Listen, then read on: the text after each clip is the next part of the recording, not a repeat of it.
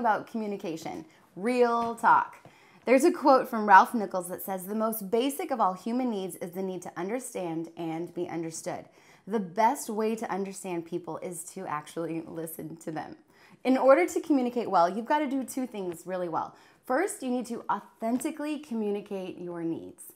That's challenging, but there's one more. The second thing you've got to do is to listen in a way that people feel really heard. I never said that this was easy, but it is so worth your time developing a way to communicate and talk to people so that they feel heard. It's kind of an art form. It's kind of like learning a new instrument, if you've ever done that. It's a little painful, even for the people around you. But while you're developing this art form, eventually you're going to be able to play. And being able to speak in a way that others can hear will absolutely transform your life. There's 4 communication styles. We have the aggressive communicator. The aggressive communicator says, "My thoughts and feelings matter, my needs matter, but yours don't." Bummer for you. Okay, then we have the passive communicator.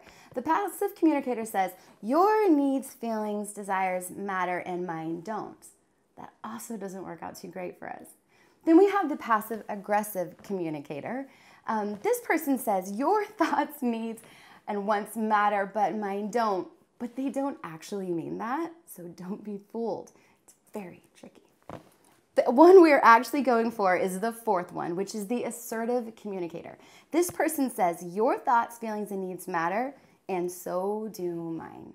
This is where we want to end up. If we can learn to communicate assertively and listen well to others as they communicate assertively, we will find the most fulfilling, connected relationships. When I first got married, I thought I was a pretty good communicator. Turns out I was just pretty nice and pretty passive, and that worked out great for my husband until I got really aggressive a few years into marriage, realizing actually that's not working out too good for me. That was the most crazy time in our marriage because the disconnection was massive as I realized we hadn't really been communicating for years of our relationship. Wake up call. Becoming assertive is becoming a powerful person.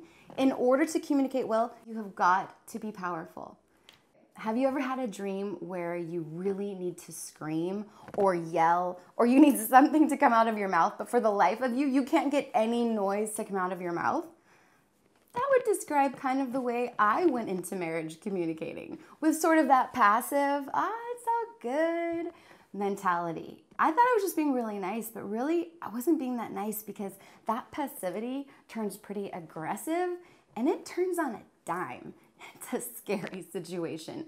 What you have by way of connection when you're really being passive is elusive. It's not real. When you can learn to be assertive, which is something that I have had to work really hard at doing, that when you're both being assertive and communicating, you're finding connection, which is what we all really want. Connection is the goal of communication. Now, to develop our art form of communicating, there are some really basic steps. And the first one is put down your weapons. If you're coming to the table to communicate and you are geared up for the fight of your life, good luck not finding a really defensive person on the other side of the table.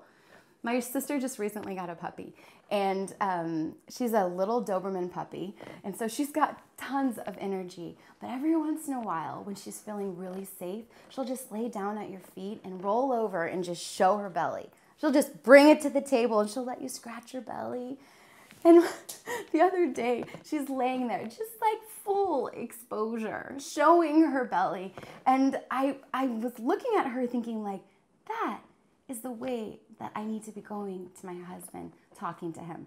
Just with all my weapons laid down and this full exposure of, hey, here I am. Not all my accusations, but here I am. You need authenticity to come to the table. You need to really know what it is you're wanting and needing and be able to express that. Now that is harder than it sounds. Sometimes we think we just want them to change. Totally understandable. They might need to, but what you're really needing is not that. You need to figure out what it is you want and what you need so that you can express from your point of view, not about them. Trust me, it doesn't work the other way. All right, the next thing is listen like your life depends on it.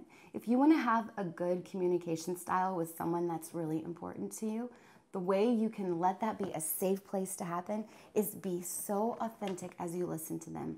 Care about what they're saying. Don't be planning your next words of attack while they share their heart with you.